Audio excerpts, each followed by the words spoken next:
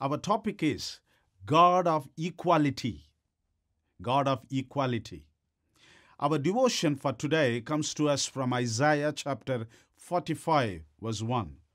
And it says, "Thus says the Lord to his anointed, to Cyrus, whose right hand I have held, to subdue nations before him, and loose the armor of kings, to open before him the double doors, so that the gates will not be shut." My friends, it is very surprising to read the king of Cyrus, who was an idol worshipper, has been anointed or ordained by God. How is it possible? How was a king of Persia could be anointed by God?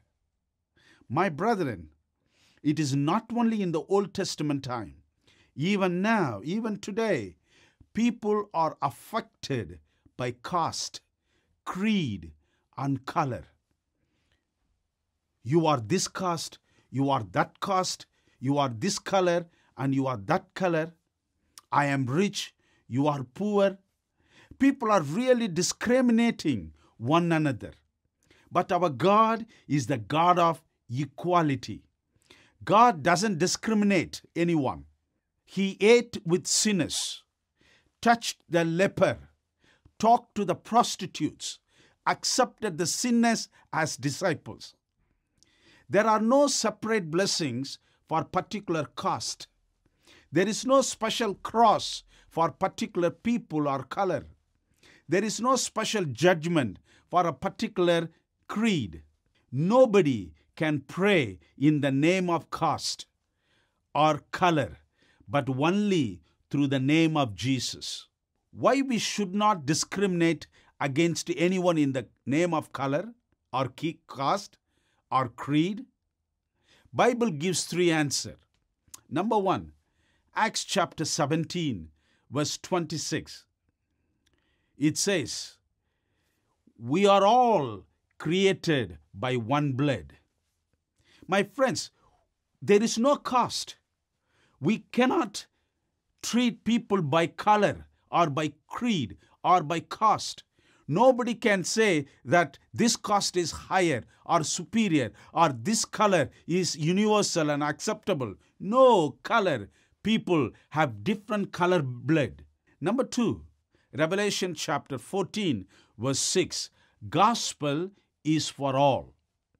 There is only one gospel for Hindus, for Muslims, for Christians, even for Buddhists.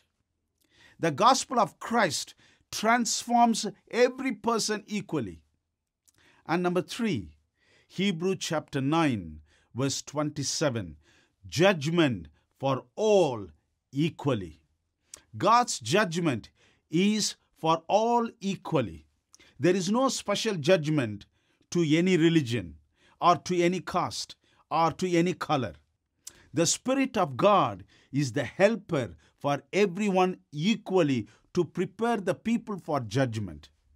It is only you and me divide people into many names, into many color, into many caste. My friends, today, are you affected by discriminations? Are you the person who was humiliated because of certain people or community? Here is the prophecy. Revelation 21, verse 3.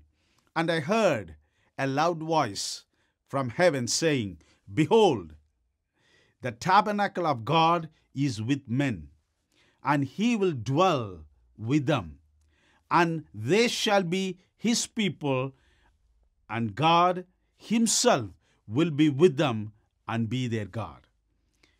God doesn't come for certain people or for certain caste or for certain color. For God, everyone is equal because our God is the God of equality. Let's pray. Dear Lord, as we see in the world, it is very doleful to see discrimination, color differences, caste differences, creed differences, religious differences, and people hate one another. Lord, please forgive us and help us to love one another as you love every person. Thank you so much, dear Lord, for this wisdom. In Jesus' mighty name we pray. Amen. God bless you.